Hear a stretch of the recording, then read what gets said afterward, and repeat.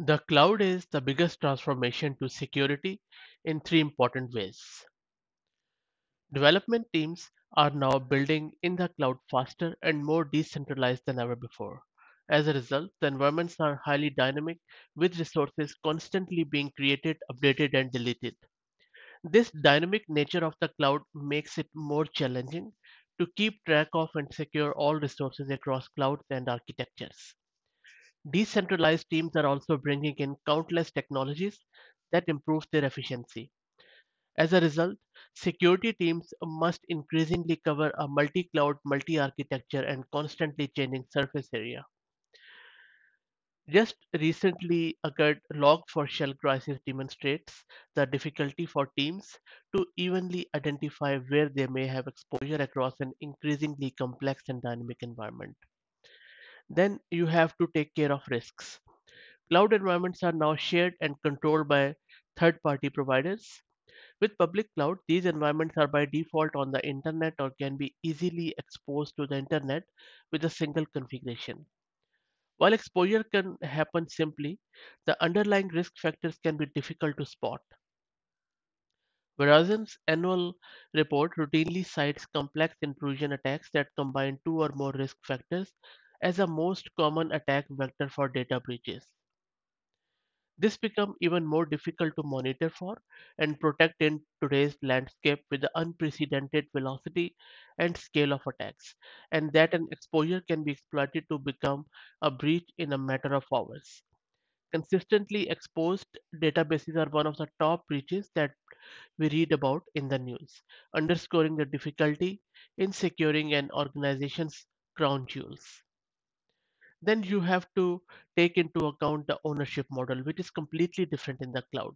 Development teams own their infrastructure and each team chooses and deploys their own technologies. Centralized architectural choices can quickly become obsolete if they're not approved or adopted by decentralized teams. The people, processes, and technology in an organization also face challenges in the light of new environment and new risks. Many organizations will need to adopt their security practices and redefine traditional security approaches and processes that are not well suited for the cloud environment. There will need to be a concerted focus on education as an increasing number of cloud teams are building the cloud oftentimes lack cloud security expertise. Security teams themselves need to learn the security risk of the cloud and implement new security processes and technologies to protect their resources. Many organizations find themselves in need of experts with deep domain expertise by cloud, architecture, or risk factor.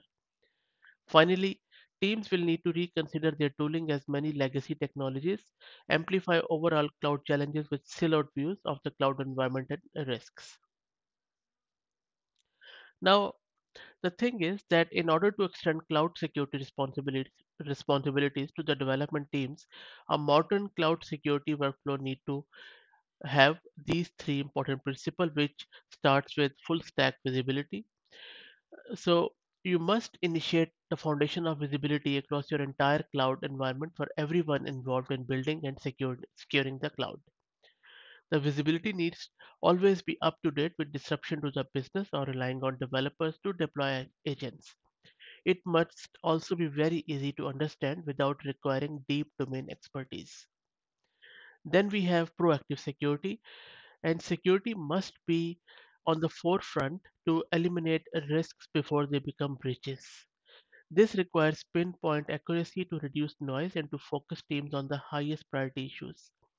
By prioritizing the most critical issues, security can build trust with development teams and ensure that developers' time is spent wisely in streamlining security as part of the development process. Lastly, in order to scale and operate efficiently across teams, cloud security must be tightly integrated into the technology stack, organizational structure, and development pipeline. This enables organizations to route issues directly to the teams that own them using the automation tool that their teams are already familiar with. This enables self service to rapidly understand and remediate issues. So, I hope that this was useful. If you have any feedback, please put it in the comment section. Thanks for listening.